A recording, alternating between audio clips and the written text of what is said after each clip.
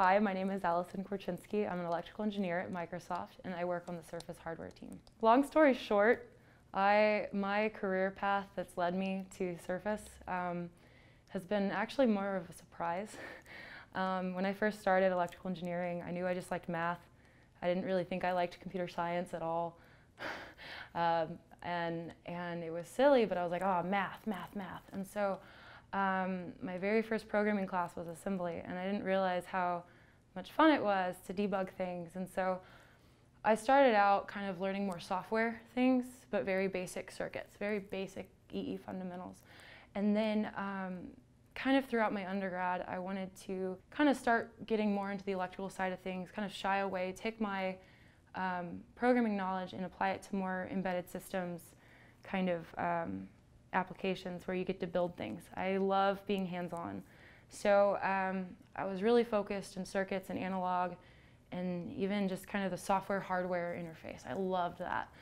I did a lot of internships. I had my first internship introduced me to hardware, and it was chip design, like chip level verification. And I programmed at my first internship. I didn't do any hardware. I didn't solder or board level stuff. I programmed a GUI, graphical user interface. And it was really cool because it kind of gave me a really neat interface and introduction into hardware, which is where I am now. People can use software in a hardware setting. And what a lot of people don't realize is that a lot of hardware, like design, chip design, is programming. And I wouldn't expect myself to like programming at first. And you know, taking classes, doing the path that I did, I was really surprised to understand how much I appreciate it, how you can't have hardware work without the software. My sophomore year, I took an embedded systems class, and that is when I started realizing that I really like the integration of hardware and software, that you make things. You know, you make something that someone is going to use every day, which is why I'm interested in consumer electronics. I would program, you know, it would be anything from a temperature sensor and say, oh, hey, well, I'm reading this one little resistor that has a certain value. I'm kicking in an analog value, and I have to figure it out in software how to turn it into an LED or, you know, some LED display, or have it be show up as writing, or and I don't know, I just loved building stuff, and ever since that class, I've been wanting to learn about hardware in electrical engineering. Men and women think differently, and I think they do. They're both great in their own ways. It's just kind of like when male engineers say, oh, I treat you the same way I treat everyone else. Well, I don't necessarily agree with that, because I think that sometimes I think women are more collaborative, where sometimes, this is general population, sometimes I think men are more hierarchical. And you know, I think that just kind of, you know, sometimes I ask questions because I want to know more information. I don't necessarily want to be told how to do it, but sometimes I know that I've worked with coworkers that take it as, hey, you know, okay, this is what you do. And it's just like, no. And so I just think that just all of us need to be aware of how we all think differently. I do feel sometimes that because I have a bubbly personality, because I am more social than others, that people kind of don't necessarily see the technical side.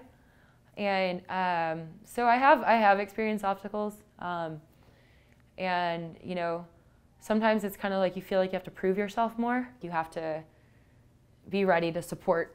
You know, if someone immediately questions you or says, well, I don't even know why you did that, you know, or something, you have to immediately be ready to, like, you know, it can't always be a, I think this. You have to kind of prove that you know your knowledge, you know, that you know what you're talking about. Every year I make a Halloween costume, and one way I feel like I'm creative as an engineer is through my Halloween costumes. I always try to put circuits in my costumes. So this year I was a geeky Girl Scout. So I get all these patches, and then I want to like work with conductive thread. I want to work with you know, LEDs, and so this year was kind of fun, and I like to make shoes that have circuits in them.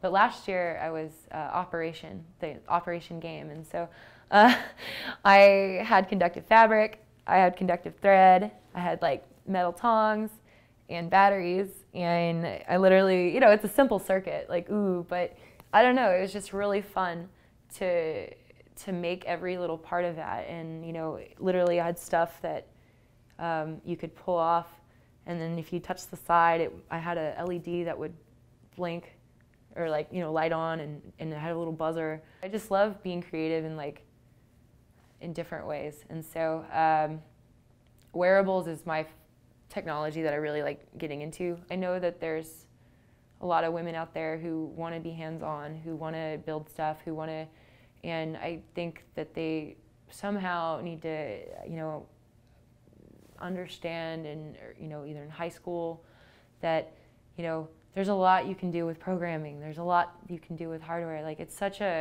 engineering is such a great field. Even just, I don't know, just embedded systems in general is like you did that, you know? You made the LEDs blink. Like you wrote something that, hey, you see something visibly. You see something, you see a robot move. You see, you know, it's just neat to see these things happen. You're not pushing a button. You're like, you know, programming it to do something autonomously, and that epiphany that you get after you've solved a problem, after, you know, perhaps why sometimes I miss software and programming is because like when it works, I mean, even in hardware, you debug something, and when you finally figure out what the problem is, you finally figure out how to fix it, or at least into what your requirements are.